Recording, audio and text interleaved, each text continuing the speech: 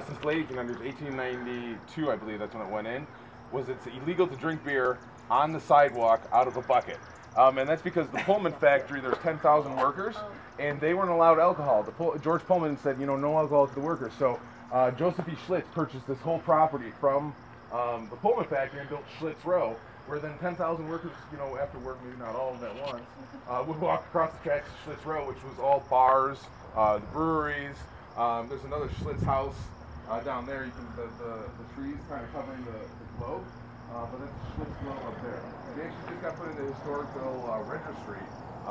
So there's 7 Schlitz tide houses and 1 Schlitz horse stable. We're the horse stable, and you see the big terracotta horse head up there.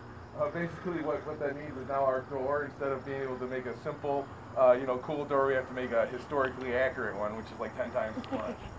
But you know, it works. It looks great too. But we just acquired that lot next door, so that's the future of Argus as well. Right now we have a hop garden going on over there.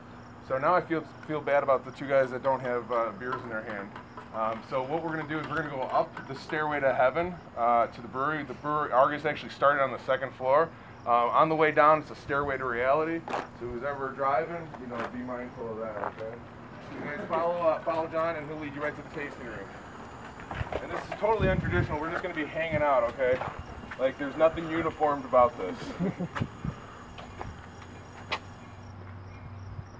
Oh shit, I didn't even see Norm back there. For a quick minute, okay? You're only allowed 2. Normal stay out here and walk you up. I'll okay? make sure she's only got that. Yeah, right. Then they're $10.